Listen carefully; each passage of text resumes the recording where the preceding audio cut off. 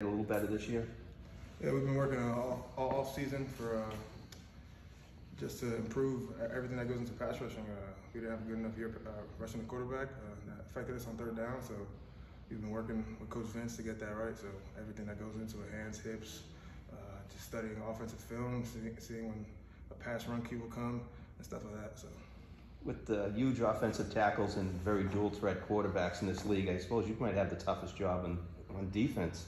Yeah, you just got to look at it with a positive mindset. I mean, obviously I'm a shorter guy, but default leverage are naturally lower to the ground, which is something that tall people have a harder job doing. So I just try to look at the positives in it. So that means your mind is reading a lot of things when you're lining up. Yeah, I mean, we practice just different keys of what the offensive line is going to show us. Once we get into the season, we'll obviously study tape and tendencies and stuff like that, and we're going to use that to the best of our ability.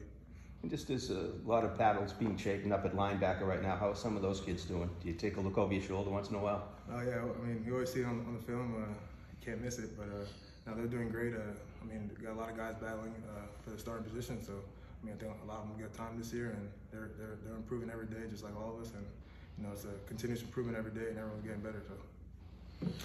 Obviously, Rich just mentioned the young guys at linebacker. How important is it for you and Barlow and the guys up front to take on more of a leadership role in the front seven to help bring those guys along in terms of their development? Yeah, obviously losing Max and Isaiah last year is tough because they're experienced leaders. So obviously, some young guys at backer. It's naturally some older guys who have to step up in the secondary in the D line, and obviously the backers will step up too. I mean, we try to preach everyone be a leader just in your own role. So I mean, it's definitely important. Just trying to help everyone out up front. We obviously have some more experienced guys up front, so we're just trying to do our job and make sure everyone's good. How has year two been for you guys, specifically for you playing in this defense? Obviously, I would imagine you're more comfortable with the calls, the movements, twists, adjustments. How's that been for you? It's been good.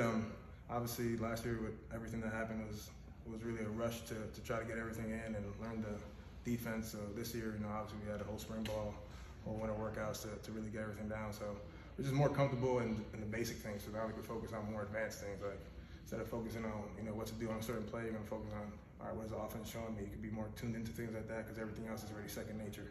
So and also just the cohesion of playing together and just, like you said, going through the calls, twists, knowing all that at the back of your hand. So now we're focused on just more advanced stuff. Coach Hafley talked about improving the pass rush from last year. What are some things that you did individually to help your game so that you can become a better pass rusher, but yet also play within the system? Yeah, I mean, just the overall approach. I was meeting a lot with my coach just on, what was it that wasn't working for me last year, trying to go over, what I could do, what would work for me, because not everything's going to work the same for everyone, because different body lengths, arms length, stuff like that, and speed. So just trying to really hone in on the film and really be doing self-scout on last season, and just really trying to finish sacks. So there's a lot of times I was close to getting sacks or just whatever, and we've missed a lot of sacks as a team, so we just got to focus on finishing too. But I mean, we're just getting extra work as a D-line out here doing bags, all that fun stuff you see at practice. So. All right, thanks, Marcus.